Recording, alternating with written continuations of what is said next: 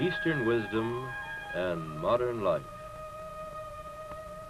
with Alan W. Watts.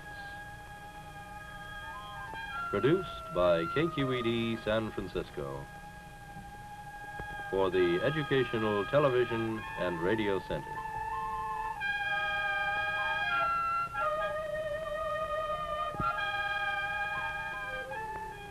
Alan Watts is a scholar, lecturer, and the author of many widely read books on comparative philosophy and religion.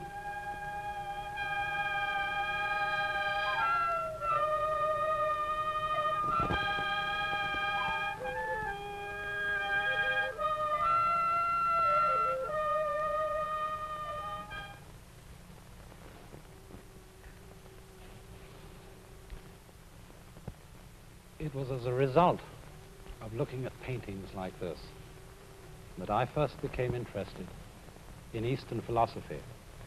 That was many years ago when I was a boy, only about 14 years old.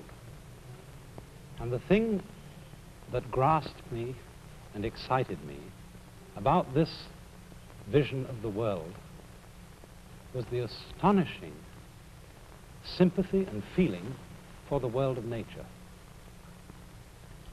Think, for example, of a painting like this, which is called Mountain After Rain. A painting by the Chinese artist Gao Kogung, showing the mist and clouds drifting away after a wet night of pouring rain.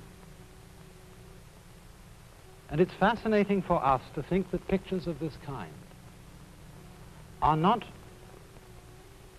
what we would call just landscape paintings. They are also icons. That is to say, they are a religious and philosophical kind of painting. We are used, of course, in thinking of iconographic or religious paintings, of thinking of pictures of human figures, of angels and saints and divine beings. But when the mind of the Chinese expresses its religious feeling, it expresses it in the objects of nature. And their feeling for nature is in one very important respect strangely different from ours. And that is as a result of the sensation that the human being is not someone who stands apart from nature and looks at it from an entirely outside position.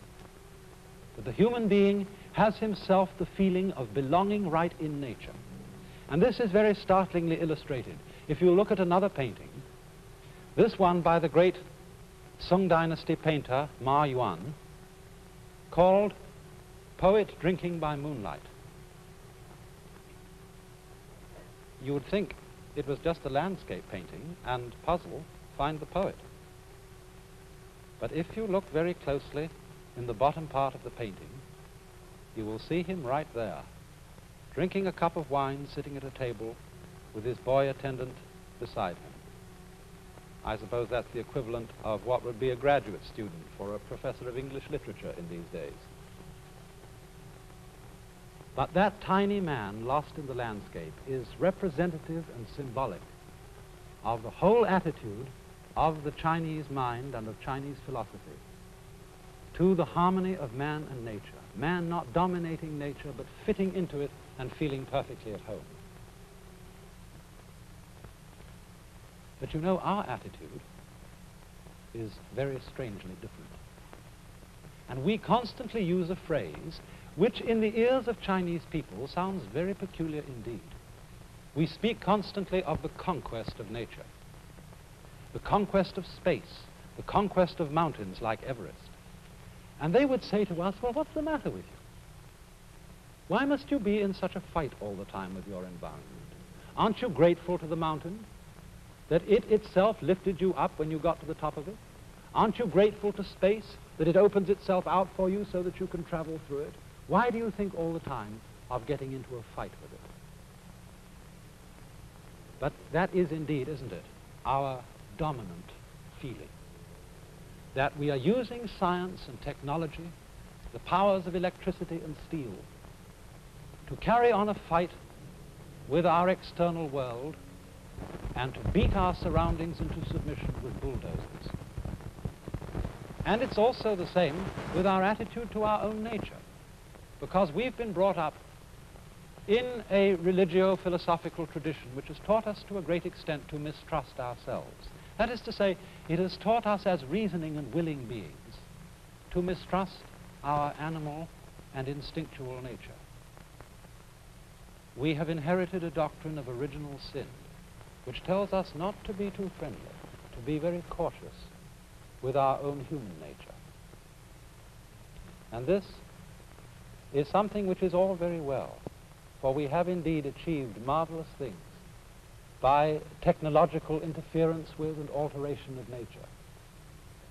But if this thing is carried beyond a certain point, it gets us into very serious trouble indeed, as a result of what I would call the law of diminishing returns. Now, it's something like this, to illustrate it in a very simple way. Supposing you start mistrusting your own senses. Supposing you're the sort of person who, when you go out for a walk in the morning, you're going down to the market and you wonder, did I turn off the gas stove? And you've only gone a few paces from your house and you think you must go back and take a look in the kitchen and see if you really did turn it off. So back you go and you open the back door and look in the kitchen. Yes, you did turn it off. So you close the back door and off you go again. And then a few paces out you think, I wonder if I really saw correctly. Did I look carefully enough? And if at that point you break down and go back again, the more careful you're going to be, you're never going to get out shopping. You're going to be tied in a bind. And although you may say, well, that's only the sort of thing a very stupid person indeed would do, as a matter of fact, this is what our culture is beginning to carry on in very big dimensions. For example, we are privileged in the United States to enjoy freedom in a way that many other peoples in the world don't have it. Yet at the same time, we're very anxious to be sure that our freedom won't be abused. And we keep saying when somebody does something that is an abuse of freedom, there ought to be a law against it. And so hundreds and thousands of laws are put into effect to prevent people from abusing their freedom. And so much legislation involves the most complicated processes of record keeping. As, for example, the records you have to send in every April to be sure you didn't cheat on your financial affairs. Records which become more and more and more complicated, so that nowadays sending in an ordinary individual income tax return is said to be as complicated as extracting the cube root of a complicated number. And the net result of our anxiety to write down just exactly and to the last hair, so that some shyster lawyer won't find a loophole, exactly and to the last hair what we may and may not do, the net result of this is it's becoming increasingly difficult to do anything at all. In other words, if you want to start a business enterprise, if you want to create, say, a non-profit society, you have to hire lawyers, you have to have whole staffs of secretaries to attend to the bookkeeping, the records, the returns that must be made to the government. And some of our great universities even have vice presidents in charge of relations with the government. The same thing comes out, for example, also in our animosity to nature in the sense of wanting to obliterate distance. We want to go faster and faster everywhere we go, and so annihilate the span of the earth between ourselves and the place we want to reach. But what is the ultimate result of this? Just think of it. If you're getting faster and faster from point to point and obliterating the distance between points, two things happen. In the first place, all points that are set next to each other by, say, jet propulsion tend to become the same point. In other words, the faster you can get from Los Angeles to Hawaii, the more Hawaii becomes exactly like Los Angeles. And therefore tourists keep asking, well, has it been spoiled yet? And by that they mean, is it just exactly like home? And furthermore, if we begin to think about our goals in life as destinations, as points to which we must get, it begins to cut out all that makes the point worth having. It's like saying, well, instead of giving you a full banana to eat, I will give you the two precise ends of the banana. And that would not be in any sense a satisfactory meal. But that is what happens as we tend to fight our environment and to want to get rid of the wonderful limitation of space and distance. And you know, if we carry this kind of thing to its ultimate extreme, we get into a most extraordinary tangle, which I think I could very well illustrate in this way. Let's go and have a look over here at a sentence which has been written on the board. That is a sentence which is behaving like we are behaving in our mistrust of nature. That is a sentence which fundamentally does not trust itself. And it says of itself, this statement is false. Now, what do you see funny about that? This sentence behaves in an extremely peculiar way. Because if it is true, then it is not true. And if it's not true, then that's what it says, that it isn't true, so it's true. So that if this statement is true, it is false, and if it is false, it is true, and so on and so on. In other words, the meaning of the sentence is oscillating.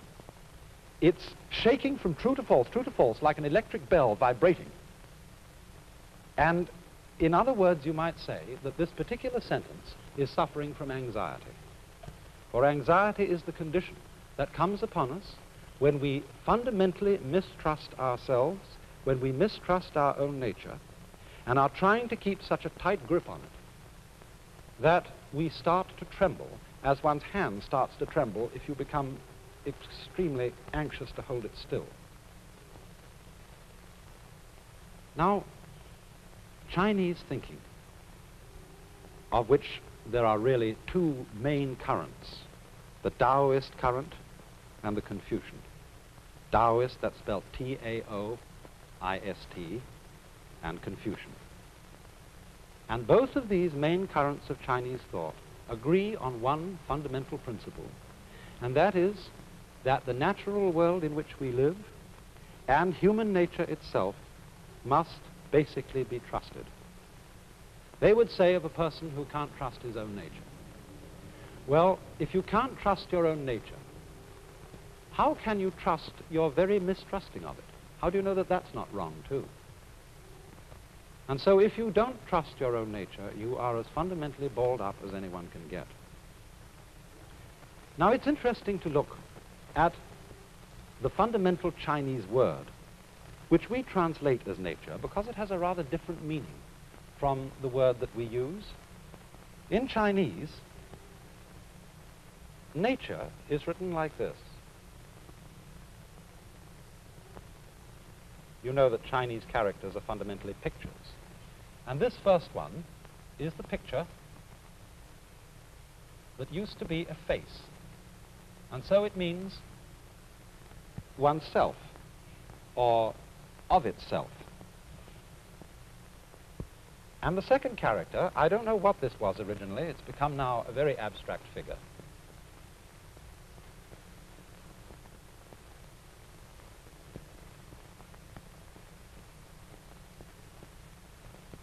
That means so.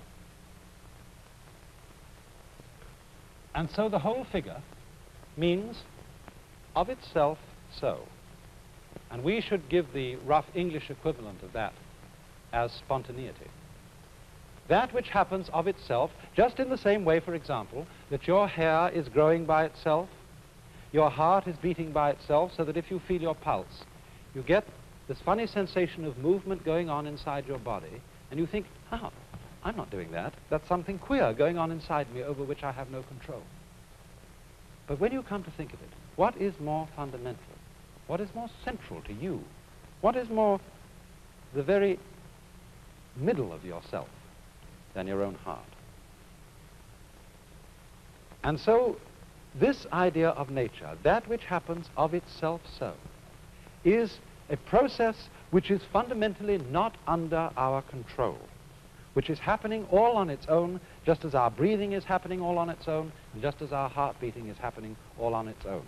And the fundamental thought of Taoist philosophy is that this self-so process has to be trusted.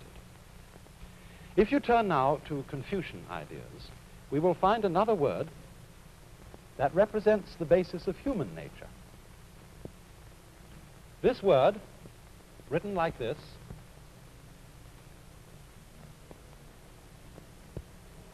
has a funny pronunciation. Although when we Romanize this word in English, we spell it J-E-N, it's pronounced Yuan. Sort of like rolling an R, or rather saying R but not rolling it. And this word is the cardinal virtue in the whole system of Confucian morality. It's usually translated human-heartedness or humanness. But when Confucius was asked to give a precise definition of it, he refused. He said, you have to feel the meaning of this virtue. You must never put it into words. And the wisdom of his attitude about not defining Yuan is simply this, that a human being is always greater than anything he can say about himself and anything he can think about himself. If we formulate ideas about our own nature, about how our own minds and emotions work, those ideas are always going to be qualitatively inferior. That is to say, far less complicated, far less alive than the actual author of the ideas themselves, and that is us. So there's something about ourselves which we can never get at, which we can never define, in just the same way that you can't bite your own teeth, you can't, without the aid of a mirror, look into your own eyes, you can't hear your own ears, and you can't make your own hand catch hold of itself. So that you must basically trust this. Confucius would say he would rather trust human passions and instincts than he would sometimes trust human ideas about what is right. For example, when people go to war, they very often go to war about who has the right ideology, who has the right of this particular dispute and who has the wrong of it. And because there can be no agreement, no compromise between principles of right and wrong, ideological wars generally tend to be vastly destructive. On the other hand, when we go to war for simple, ordinary greed, because I am greedy of another people, of another nation, I want to carry off their goods, I want to carry off their women, I will at least be sure in going to war with them that I don't destroy the thing I want to possess. And so, if we are then bound to trust our own nature, this attitude of hands-off, of not interfering with oneself beyond a certain point, is called, again in Lao Tzu's Taoist philosophy, this: Wu,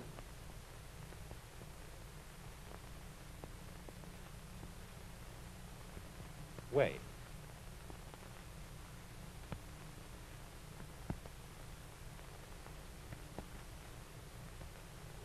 This character means no, not, or don't. And it's said to have been originally based on a picture of bunches of grass tied together like this, indicating that a certain area is taboo. You mustn't step on this area. The ground is sacred. So don't, keep off, is its meaning. And it's possible that this was originally a drawing of a hand over a bird.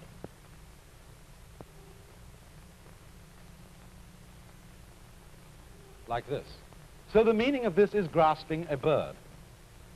The whole idea is don't grasp the bird. In other words, don't clutch at what is living.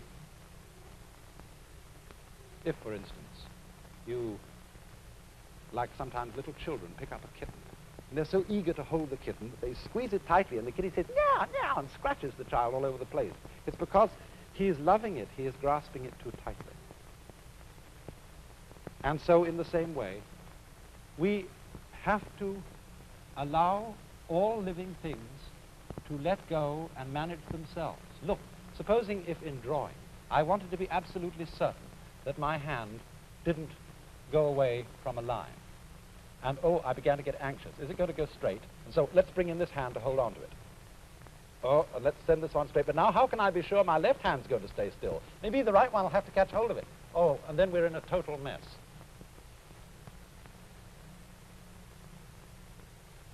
But you see, we in the West are basically afraid that if we trust our own nature, everything will turn into chaos. We're afraid, as it were, not to keep holding a club over our heads, to keep watching on our instincts and our passions and our so-called uncivilized animal natures, fearing that they will go awry. But you know, when you let go of that grip on yourself, sometimes astounding things happen. You get out of your own light. You're functioning all together in one piece. I mean, after all, a person who is basically divided against himself, who is in inner conflict and is trying to go in two directions at once, he can't go anywhere. He just has to sit and dither.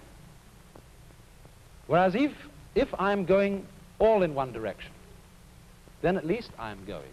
And even if I'm going in the wrong way, I can change the direction. But if I'm trying to go in two ways at once, I don't get anywhere at all. Now, artists in the Far East have made a great deal of what they call the controlled accident.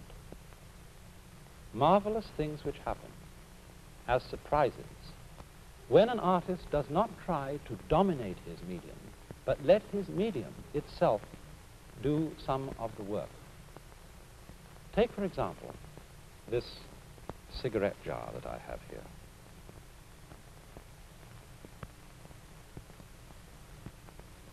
You see the glaze has just been slopped on it with a swift motion of the wrist.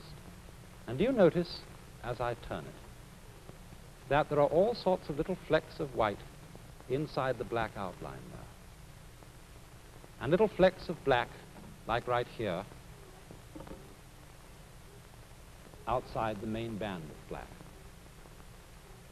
It's incidental things like this which to the Chinese and Japanese mind, and increasingly to our own way of thinking, make the real beauty of things. For instance, consider a shell like this. Here is an object which any one of you would pick up on the beach if you saw it. And yet, what does it represent? If you saw a painting with markings on like that, you might say, well, that's not what I call a painting. It doesn't look like anything. And yet, as I say, none of you would hesitate to pick that up and treasure it if you found it. For it, too, like the jar, is a sort of controlled accident. And it is the art of trusting the medium to express itself along with your own contribution to it as an artist. When this harmonious relationship of man and nature is brought into play, we get marvelous little objects of this kind. And so in the same way, if we can learn to trust our own nature, we will, I think, be profoundly surprised that things don't go out of control at all, but on the contrary, suddenly come back into control. Take, for example, a very familiar instance. Supposing you're learning to ride a bicycle. Some of you will have known that when you started out this rather difficult art, you found yourself immediately falling over, and your first instinct was to turn the wheel right opposite the direction in which you were falling. And in this way, you collapsed totally on the ground. It seemed to be common sense to turn away from the direction in which you were falling And yet the thing you have to learn to do is to turn the wheel in the direction in which you're falling. And in this way, you zoop, suddenly come up straight again, and you're in control. You expected to fall. You went with the fall, and you came to yourself again. In precisely the same way. When we go with our own nature, our own inner feelings, we come into control of them. We don't lose control. If we fight them, we get in that state of balled upness, of anxiety, of dither, which makes us incapable of doing anything at all. An anxiety and a dither which is comparable to the whole problem of maintaining freedom in a world like ours. The problem that we are in danger of losing our freedom through being over-anxious to preserve it. Or think of another illustration. Those of you who live in the East and the Middle West are familiar every winter with the problems of icy roads. But any good driver knows that when you skid on an icy road, you have to turn in the direction of your skid and not against your skid. That again brings you into control. To fight the trend of things, to fight what the Chinese call the Tao, the T-A-O, the way of nature, is to come into conflict with nature so that you can't do anything at all. Or another common example, everybody who ever used a sailing boat knows that if you are going to move, you've got to keep the wind in your sails. Even if you want to go against the wind, you would never dream of turning the boat directly into the path of the wind. So you always have in some way to keep the wind behind you. But when you want to go against the wind, you don't fight the wind, you use the wind. You, in other words, tack against it at an angle so that it blows you into itself. And this is the fundamental principle of Chinese philosophy, which underlies that startling manifestation of it in Japanese wrestling called judo, where you overcome the enemy not by opposing him, but by using his own strength to bring about his downfall. For this is the philosophy of bend and survive, of the strength of weakness, as the willow trees under snow go supple and drop the snow, but the pine with its tough branch piles up the snow and cracks.